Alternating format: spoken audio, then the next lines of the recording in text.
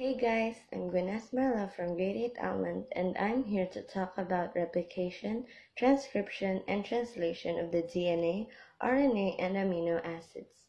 First, let's start with replication.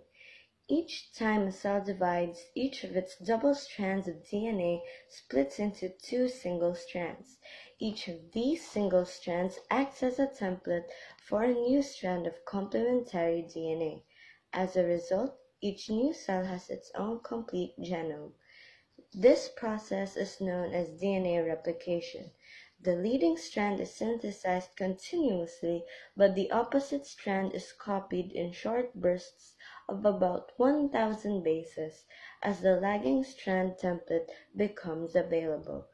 The resulting short strands are called Okazaki fragments. Bacteria have at least three distinct DNA polymerases, Pol I, Pol II, and Pol III, that is largely involved in chain elongation. Pol III can then take over, but it eventually encounters one of the previously synthesized short RNA fragments in its path. At this point, Pol I takes over, using its 5' to 3' exonuclease activity to digest the RNA and fill the gap with DNA until it reaches a continuous stretch of DNA. This leaves a gap between the 3' end of the newly synthesized DNA and the 5' end of the DNA previously synthesized by Pol III. The gap is filled by DNA ligase, an enzyme that makes a covalent bond between a 5' phosphate and a 3' hydroxyl group. Next, we'll tackle about RNA transcription. Transcription is the process by which DNA is copied or transcribed to mRNA, which carries the information needed for protein synthesis. Transcription takes place in two broad steps.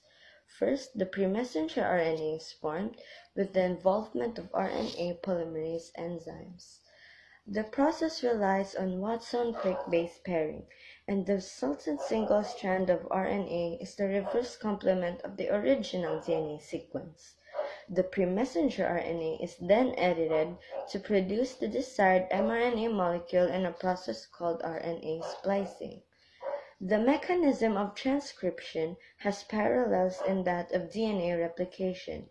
As with DNA replication, partial unwinding of the double helix must occur before transcription can take place, and it is the RNA polymerase enzymes that catalyze this process.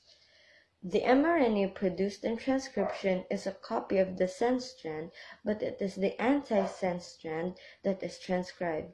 Ribonucleotide triphosphates, or NTPs, align along the antisense DNA strand with Watson-Crick base pairing, or A pairs with U. RNA polymerase joins the ribonucleotides together to form a pre-messenger RNA molecule that is complementary to a region of the antisense DNA strand. Transcription ends when the RNA polymerase enzyme reaches a triplet of bases that is read as a stop signal. The DNA molecule rewinds to reform the double helix. Lastly, we'll discuss about RNA translation. The mRNA formed in transcription is transported out of the nucleus into the cytoplasm and into the ribosome, or the cell's protein synthesis factory. Here it directs protein synthesis. Messenger RNA is not directly involved in protein synthesis. Transfer RNA, or tRNA, is required for this. The process by which mRNA directs protein synthesis with the assistance of tRNA is called translation. The ribosome is a very large complex of RNA and protein molecules. Each 3-base stretch of mRNA or triplet is known as a codon, and one codon contains the information for a specific amino acid. As the mRNA passes through the ribosome, each codon interacts with the anticodon of a specific tRNA molecule by Watson-Crick base pairing. This tRNA molecule carries an amino acid at its 3' terminus, which is incorporated into the growing protein chain. The tRNA is then expelled from the ribosome. That's all for this podcast. Let us know if this helped you learn a thing or two about replication, transcription, and translation. Also, leave a like for this video if this helped you a lot and enjoyed watching me talk. Bye!